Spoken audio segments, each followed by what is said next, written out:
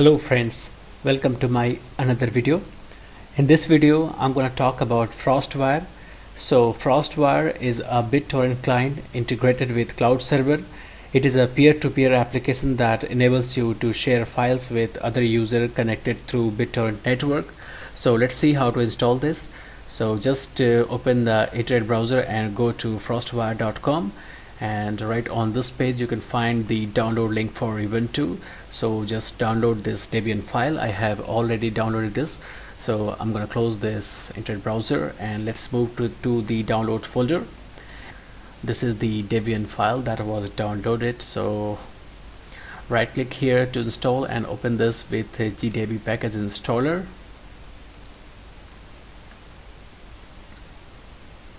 So here I'm getting this message that an old version is available in a software channel. So I'm gonna ignore this because I am going to install the latest version of FrostWire.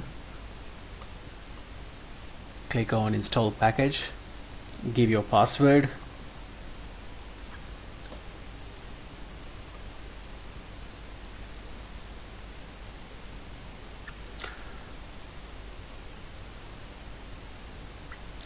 So the FrostWire is now installed, and I'm gonna close this package installer. Let's click on menu and search here FrostWire. Let's launch this. So this is FrostWire version 5.7, and this is the FrostWire setup wizard. So for the first time there is language. You can just set this. I'm gonna set this as English. Next, and this is the torrent data save folder. That means all torrents data will be saved to this folder. By default it's into my home folder. I'm gonna leave this other is settings. That means when you will select this option, seed finish torrent download, the BitTorrent users on the internet will be able to download file chunks of the data your torrent seed.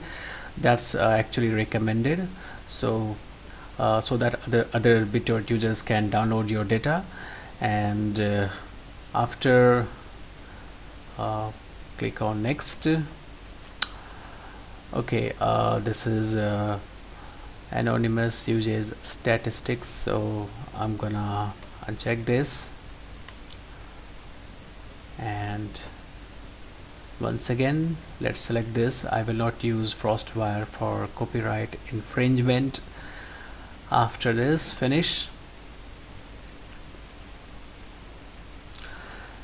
So this is the FrostWire interface, and right here you can see the video preview link for the video that is currently hosted on the frostclick.com.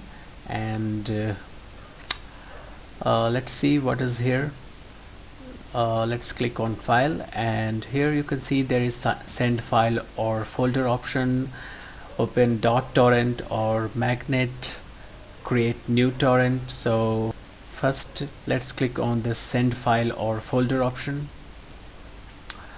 I have one file on my desktop. Let's select this one. Okay, select, and here you can see there is a download link for this file. Here's the download link that you can share this to your friends via Twitter by simply copy this link to email, or you can just use the magnet link. Let's see other option here, open .torrent or magnet link. You can browse and open the torrent file, or you can simply paste the magnet link here. There is chat option. You can use the FrostWire community chat server. Also there is library. Let's click on audio, so it automatically reads the music folder. Video, images, right now they are empty. There is radio option, that's to stream the internet radio channels, torrents. So here you can see these are the torrents that I use to share to others. So this is how FrostWire works in Linux Mint, and I'm gonna exit this.